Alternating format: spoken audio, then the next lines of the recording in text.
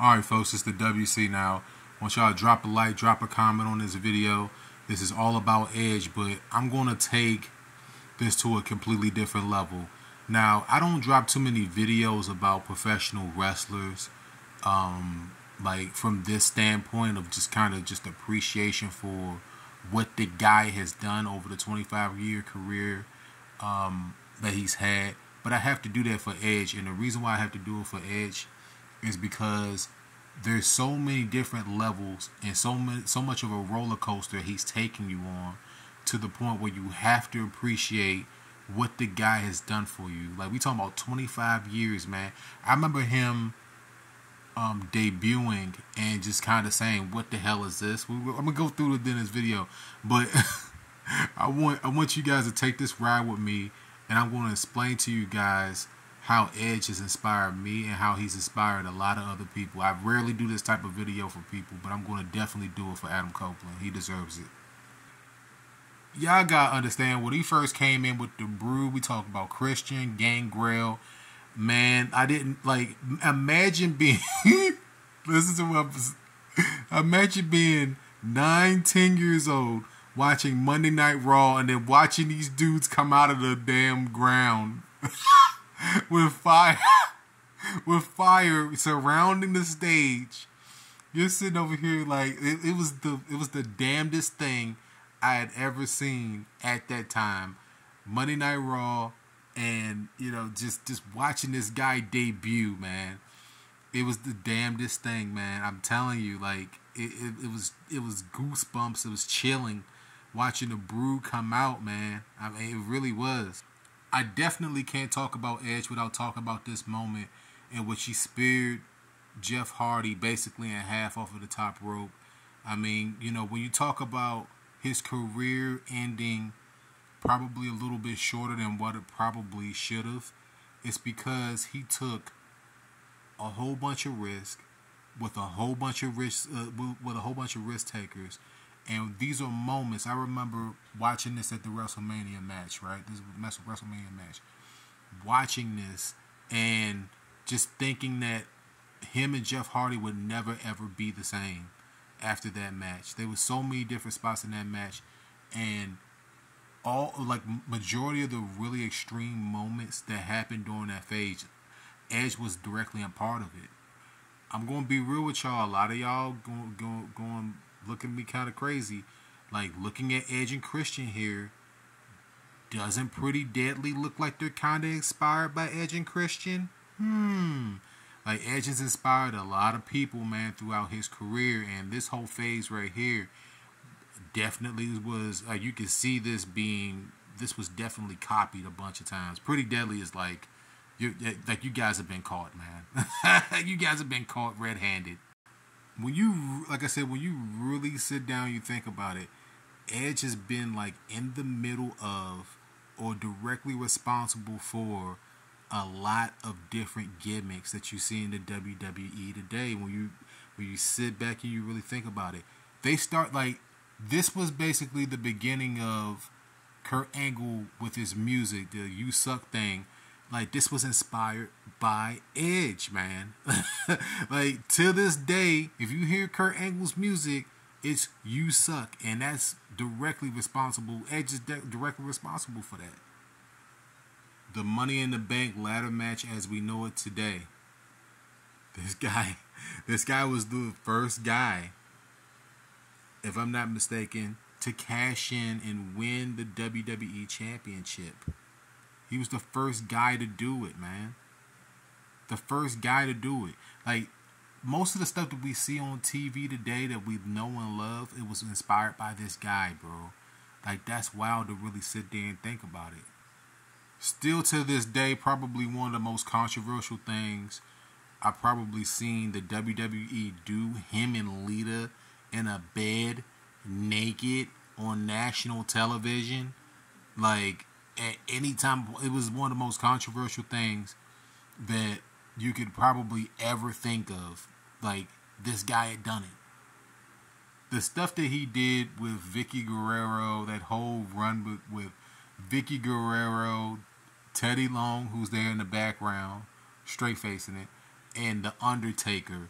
Like, it's like it's some of the best work that they probably done during that time. When you really sit down and think about it, it was very underrated. But it was, the thing about it was is that it was repetitive, but it was entertaining when you really if you had to get a verdict on it, it was very entertaining.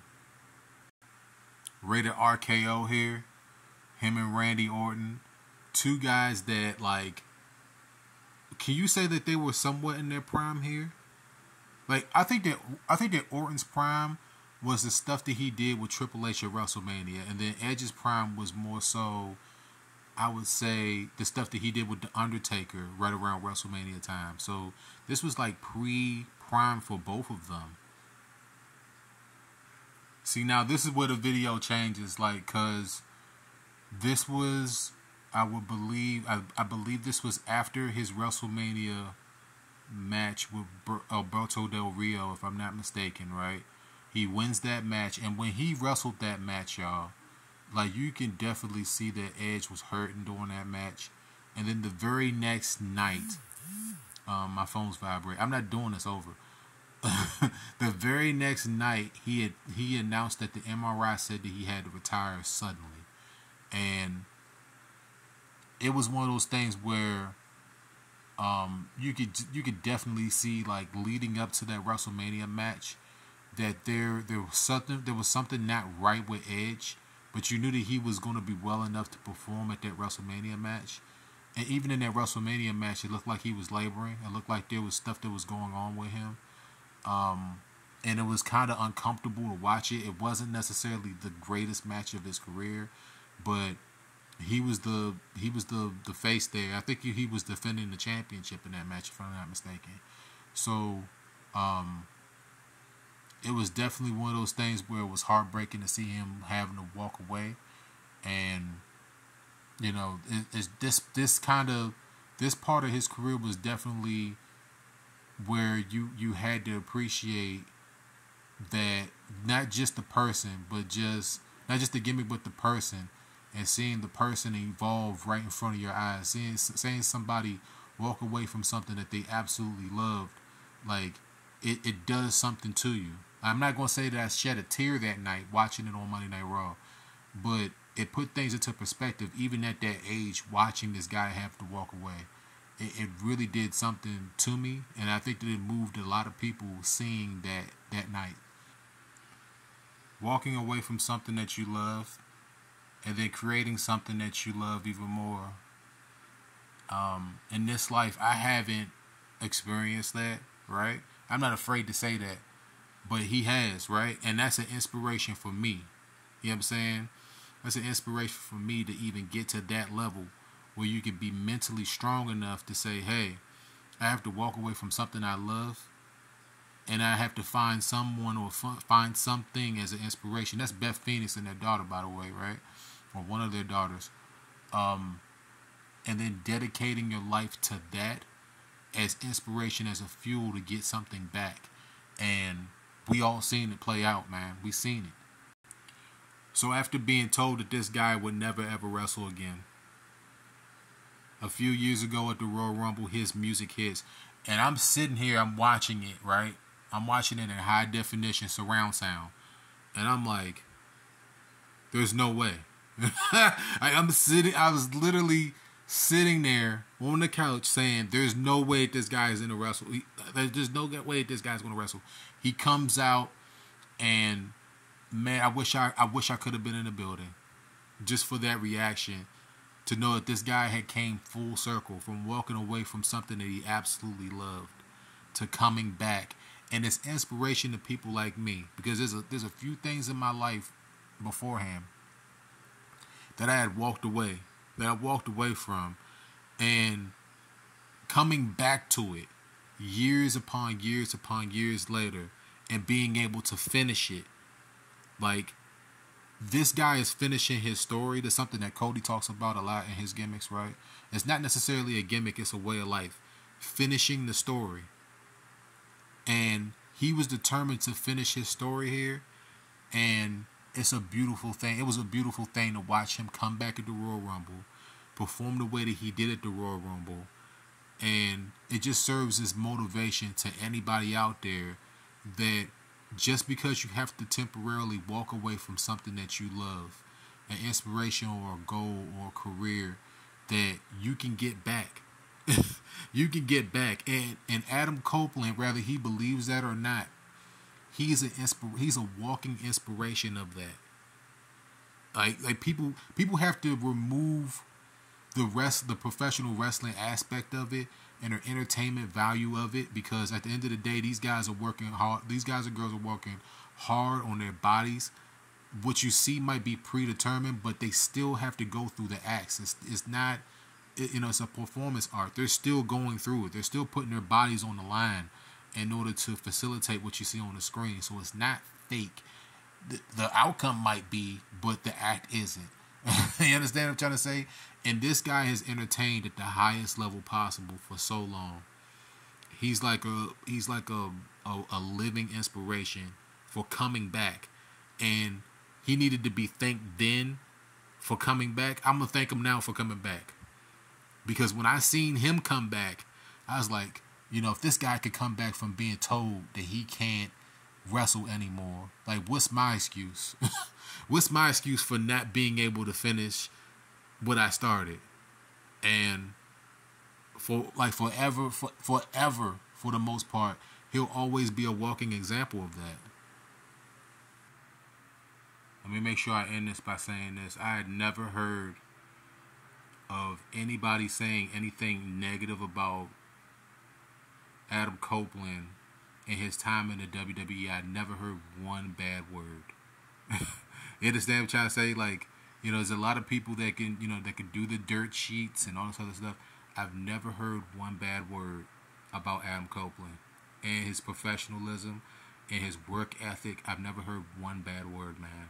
This is damn near, because I've been covering this stuff for about, watching him for about, I would say about 25 years, and covering it intensely for maybe somewhere between 15 to 12, right? Like, I've never heard a bad word. Like, the ultimate professional. And this guy is just the epitome. He's the epitome of a sports entertainer. Somebody that I've thoroughly enjoyed watching him. Whether it's good, bad heel, bad edge, good edge, indifferent edge, I don't know what I'm doing edge, tweener edge, brood edge, lovey-dovey edge, I'll spear you through a burning table with Mick Foley edge. Let me make fun of you because because you're the Undertaker edge. His fuse with John Cena, like everything, man. Like this guy's career is like it's an inspiration, and I've had fun watching Edge over the last 25 years. And anybody that ever needs inspiration to never give up on something, just watch a video like this, right? For me talking about somebody like this guy, Adam Copeland, and how his career has transcended, how he's been able to entertain me, for a good long time. And I've enjoyed watching his career, and I've taken personal inspiration from his story to complete the mission, some of the missions myself. Because without stories like Adam Copeland's, like, people like me we have to dig down deeper than we probably should. And I'm watching professional wrestling every week, watching this guy every week perform, damn near put his life on the line to entertain people like me. And for him to come full circle and have a career this great and finish the story like he did tonight on the 25th anniversary of his career is truly remarkable. Make sure that you guys drop a like, drop a comment for this commentary about Adam Copeland Edge. His match in Toronto against Sheamus on, let me make sure that I get it right, on the August 18th edition of SmackDown 2023. I don't know if that's his last match. It probably should be. He wore blue and white tights. I'm pretty sure he's a Maple Leaf fan, so it is what it is what it is. So let me know how you guys feel about this commentary about Edge's career down below. I know it's a long ass video, but I just wanted to explain to people how it's not just about professional wrestling. It's about the inspiration. It's about the story behind the wrestling that we all care about. And hopefully someday this guy will see this video, man. You know what I'm saying? Like I did put some time into it. I shot it straight off my phone, like I have been doing. And you know, people like this guy, bro. He's inspiration to never give up, man. You guys got to understand. He's inspiration to never give up. He didn't give up. He didn't. And he put on a hell of a show not giving up even before then. So let me know how you guys feel down below. It's the WC. And I'm gone, man. Thank you. Thank you, Edge.